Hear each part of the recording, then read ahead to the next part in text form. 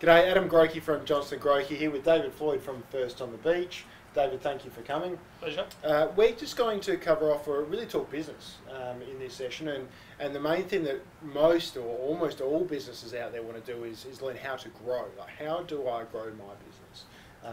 Not just in revenue, but profits and a whole range of other things. So I think the first thing for that, David, is understanding where you are at in the stage of businesses, because there's actually, believe it or not, different stages to a business. Yep, very much so. Clearly, most of us, when we start a business, know we're a startup business. And then we assume that once we've got that going and we've got some maturity, we're in business.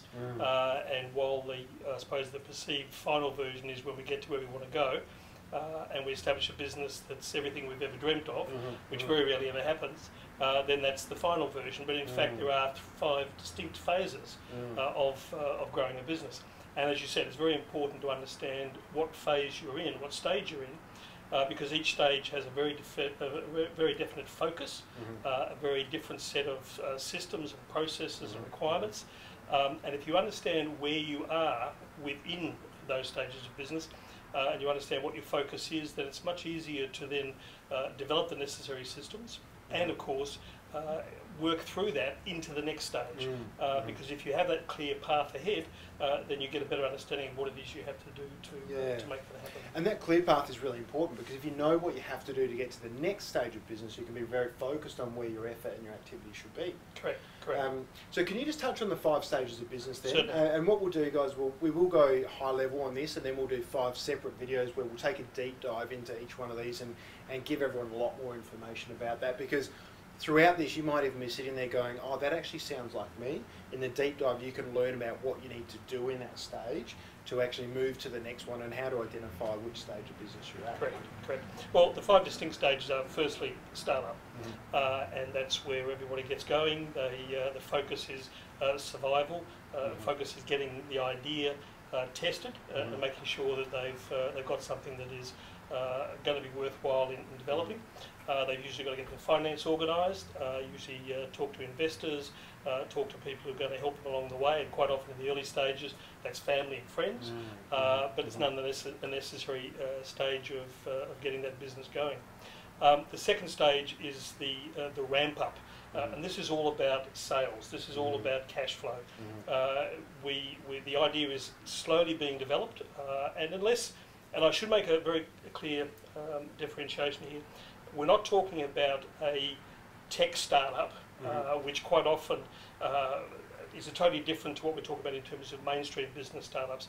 A tech startup's one where you've got a great idea, you've got people investing millions of dollars. It will either run within a very short period or it will fall over.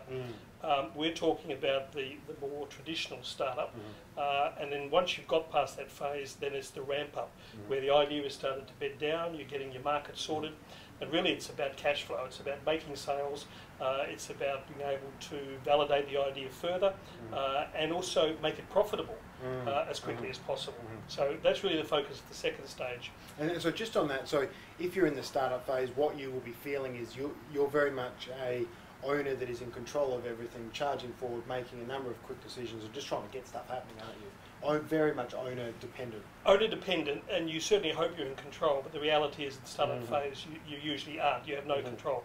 In fact, control really only comes in stage 5, but we perceive we have control, but that's a fallacy, because in the first stage you are literally doing everything, and you're not so much out of control as literally flying by the seat of your pants in many respects, trying to hold it all together.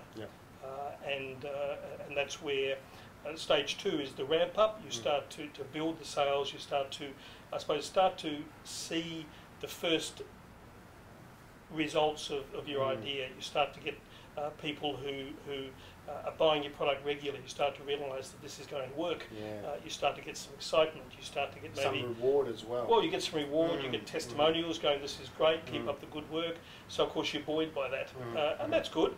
But there are also necessary development stages you need to go through.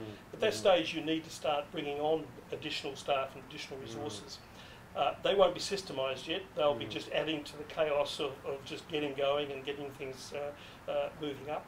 The third phase is really where you start to systemise that. We call that the build-up phase, and that is literally where systems become very important. It's where you start to look at all the things you need to do on a daily basis, and unless you start to systemise those, document, create processes, etc., then of course you're continually running around still with your head cut off. Yeah. Ironically, most people get caught in stage 3, the build-up phase, and it's just trying to get out of ramp up and into build-up, and that's where most of them get stuck. Because until such time as you can systemise your business and start to look very critically at the goals you have long-term for that business, and of course start to bring in people who will help you move in that direction, then it's still very much a stage 2, stage 3.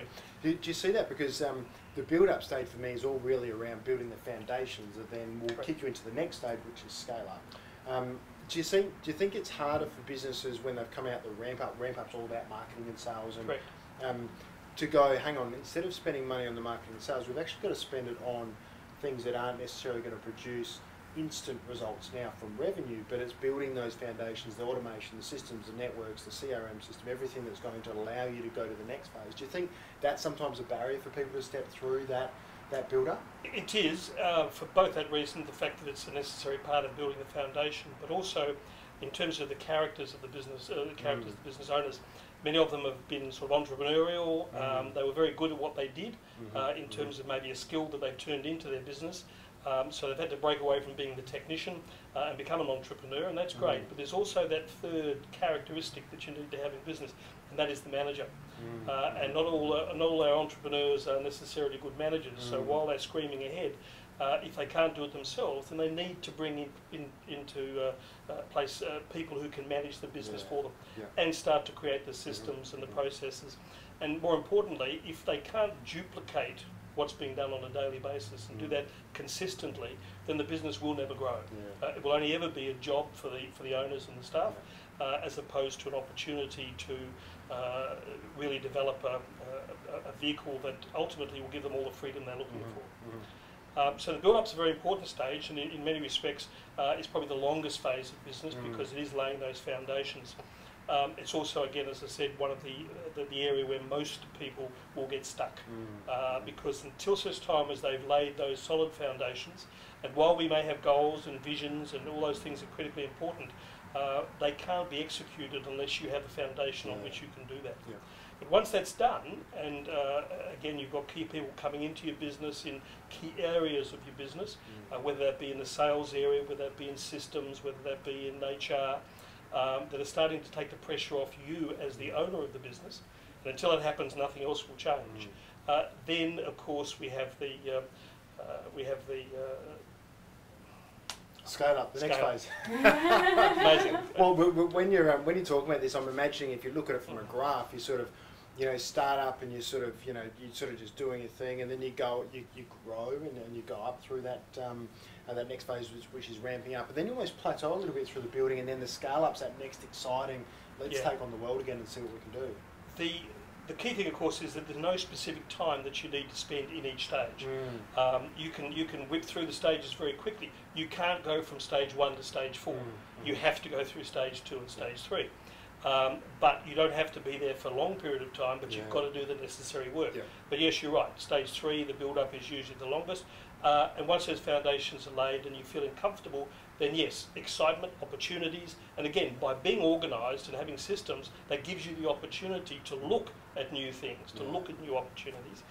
And in that sense, usually the scale-up happens, and that's where you have the ability to take the business from being where it is today to literally being as big as you want, as successful as you want.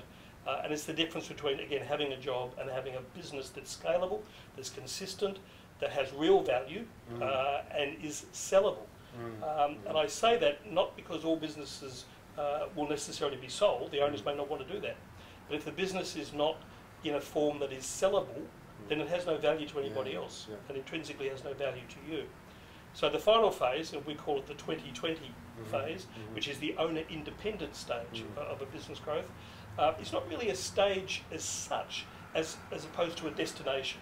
Once you've got everything in place and the business is scaling, and you have all the systems in place, you have the right people that are working with you to achieve the goals and the visions that you have, then you finally come to the realisation that you have a choice.